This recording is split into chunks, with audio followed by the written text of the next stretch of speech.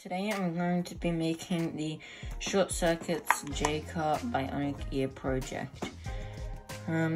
So I'll leave a link below to where I get these.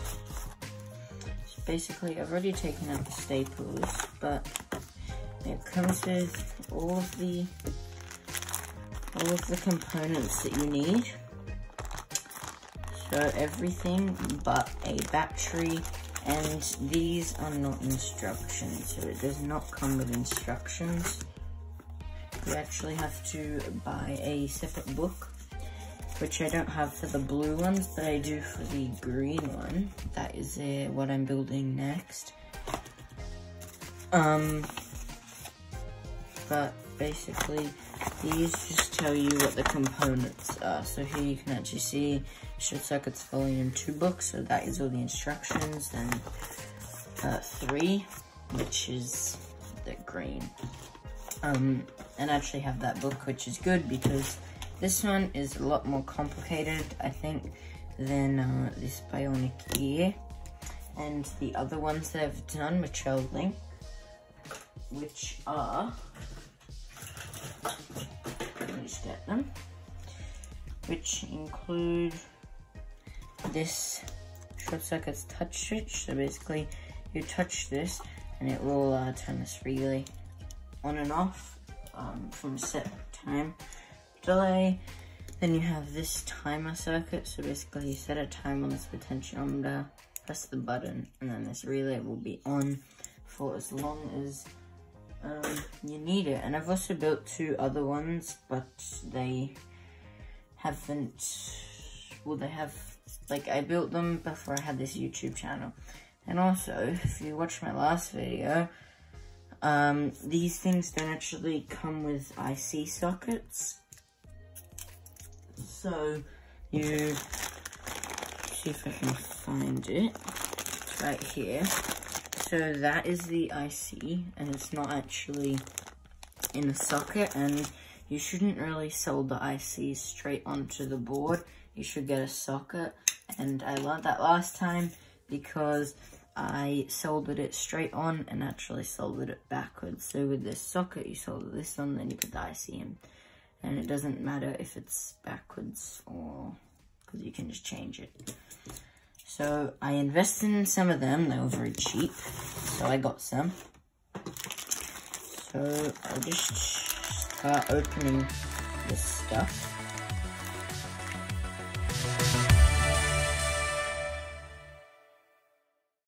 We'll pour this out. So a bionic ear is basically an ear that lets you listen to things super far away.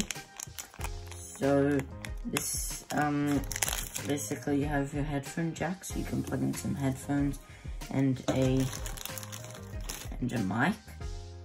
So then basically you can listen to stuff that's coming in that mic, and then it gets amplified. So, and then you have a potentiometer, which you can adjust the volume.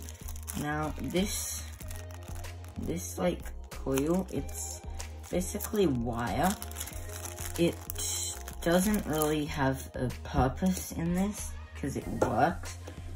I think it's like if you just need to like bridge something on here or something, because it's literally just wire. Or maybe it's solder. Hold on.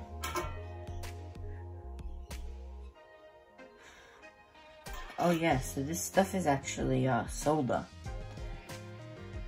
So now I actually know what that is. So if you don't have solder, which I do, I actually have a giant reel of it, you can use that. That is kind of thick solder though, so let me just unpack the rest of this stuff.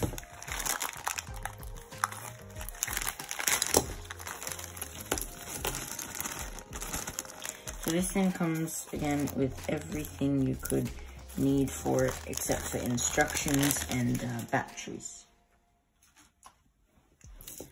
So this one actually just runs off a 9-volt battery, which I have plenty of. In fact, I have a whole Ziploc bag of them right here. I have a lot more. But anyway, so again, I'll leave a link to where I get these. Jaycar. I'll leave a link to it. And yeah, so one tip is you always want to start with your resistors first, not the large components, because if you were to say put the potentiometer in and all this other stuff like the mic and stuff and all the capacitors and this thing, the jack, the headphone jack, you wouldn't actually be able to, what do you call it, like get all the small things in. So start with the like resistors and potentiometers, and then like the transistors, and then the ICs, and then the capacitors and all that sort of stuff. It actually comes with a second potentiometer, which goes here. Not really sure what the point of that is, but I guess we'll find out. So I'm gonna start basically figuring out in here. It has all the things, so going to basically figure out where everything goes, like what it is, and then everything's marked on here. So let me do that, and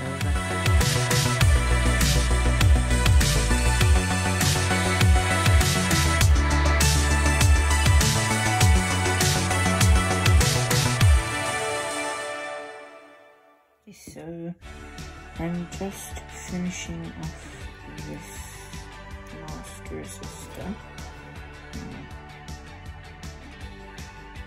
These last two resistors, I should say.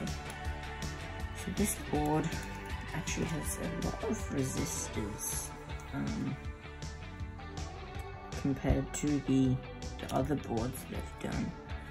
I'll show you what the other boards look like in a second. Usually they have more diodes as well. So let me just get another board.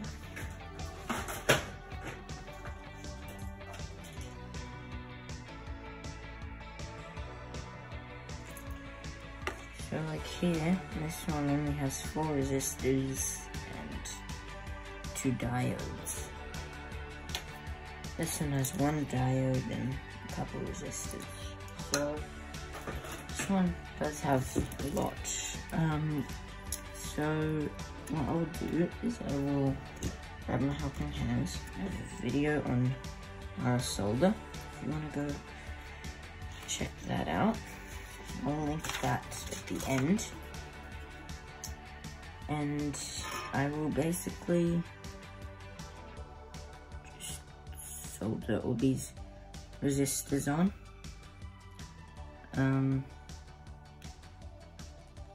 Then yeah, I'll do the rest, I guess. So I have all the resistors and diode in. So next I will probably do these transistor things. Hoping they're all the same.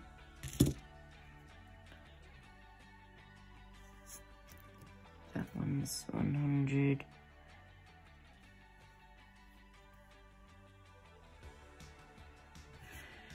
Yeah, so I believe they are all the same. So yeah, so there's 2 100s and 1 200, which is this one. So I will install these and then solder them on.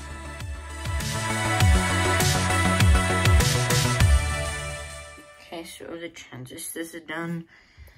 Now, I am just going to solder this in. I probably should have done it before because now it's a bit tight. But hopefully I can still get it. There we go. And so I'll just solder. What is it on the board here? Just solder this on. So now we can probably, I will put the IC socket in. And I will do all of the capacitors. So even on the IC socket, if you can see there, it actually has a groove that corresponds on the board and as well on the IC. So make sure you put it the right way, because that tells you which way it should go, and that's what I didn't look at last time, because especially with these, you have to actually bend them into place to be able to fit them into there. That's also another reason they bought sockets, so they didn't have to do that. And then I wasn't paying attention to which way it was meant to go, and I actually put it in the wrong way. Then I had to desolder all of the pins, and that was,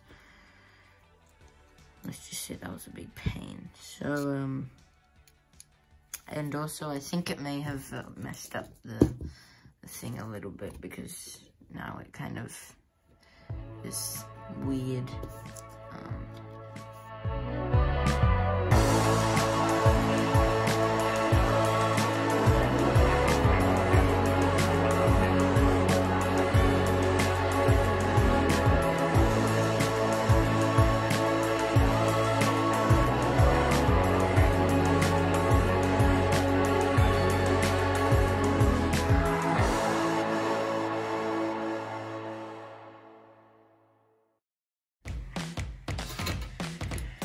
Okay, so there we go.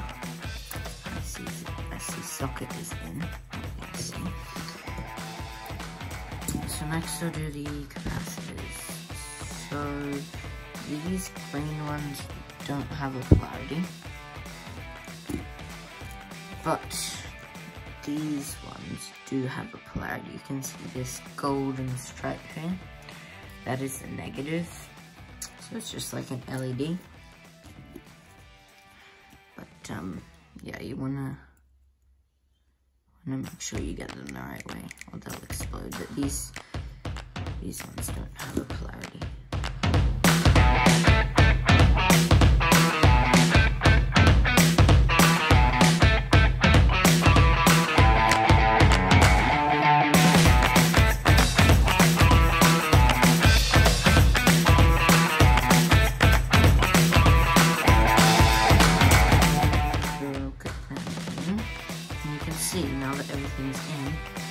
There's really tight access to all these other slots. That's why you want to do the small things first. So I will solder these on.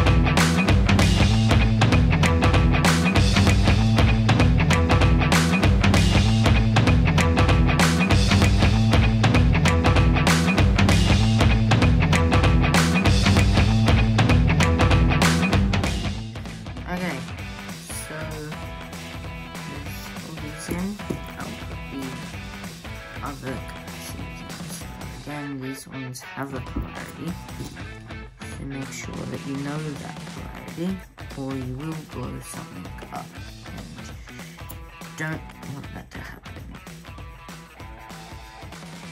especially if you don't have replacements of the same type of capacitor. So again, the long lead is just like an LED, so the long lead is the positive, the short lead is the negative. So you can see here on the board, it's actually marked positive for this. And I need to get,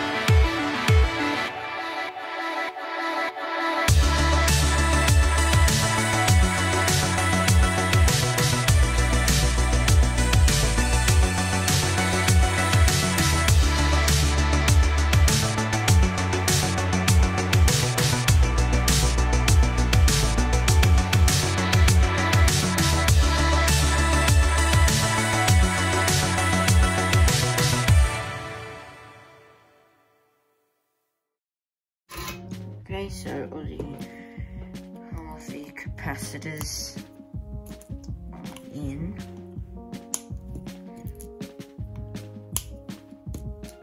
So we'll just chop all of the legs off.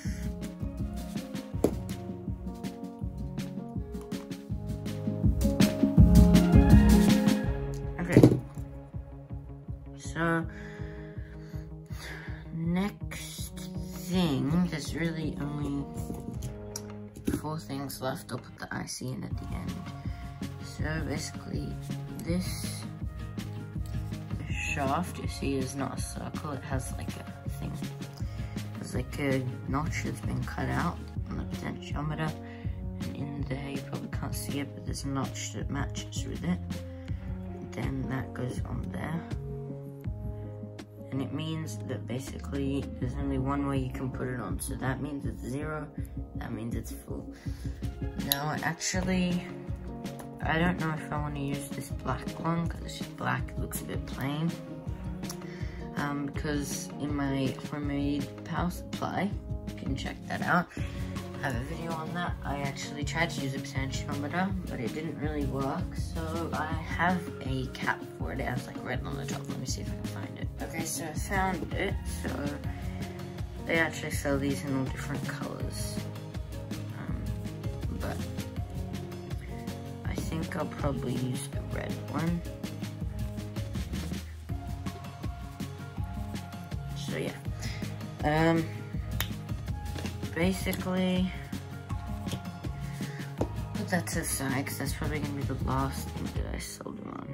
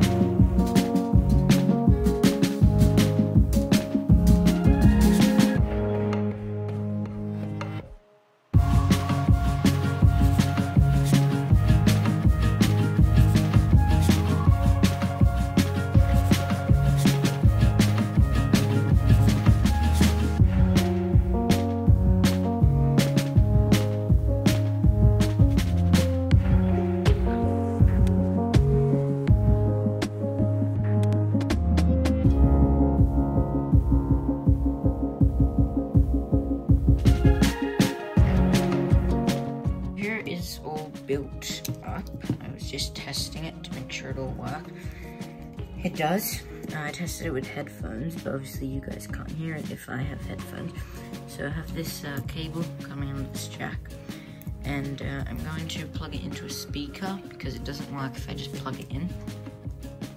So let me go get a speaker, plug it in and see if it works. So, it has a bit of feedback because obviously the microphone's next to the speaker. So just turn it down. On the potentiometer you can turn it down.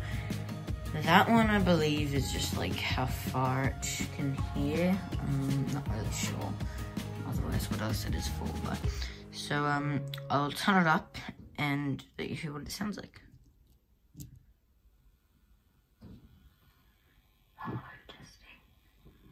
So that is me next to it. Testing. Testing, 1, 2, 3.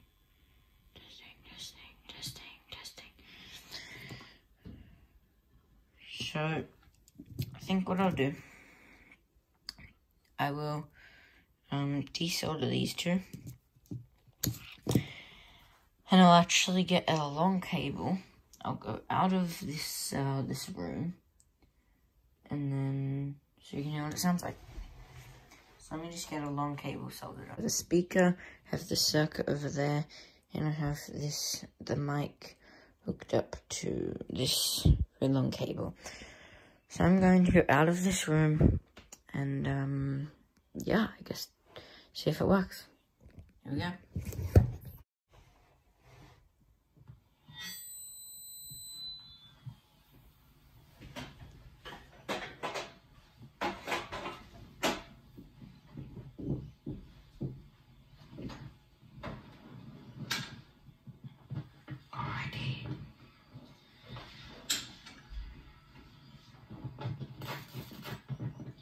Okay, so currently I'm speaking about 20 centimeters away from it. Not sure if you can hear that. Right now I'm speaking straight into it, about 5 centimeters away. And now I'm talking at a normal voice, about 40 centimeters away. So, yeah, it seems alright. That wasn't on full volume though, so let me turn up the volume.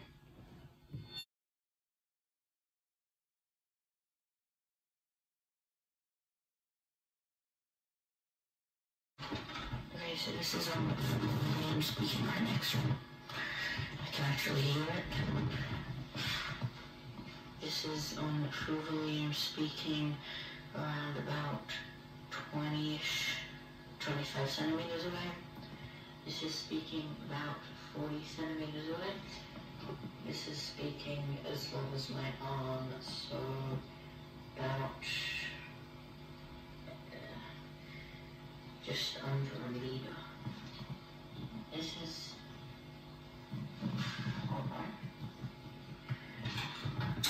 that was it. Thank you guys so much for watching. Make sure to like, share, and subscribe. And I'll see you in the next video. Comment if you got to the end. Thanks. Bye.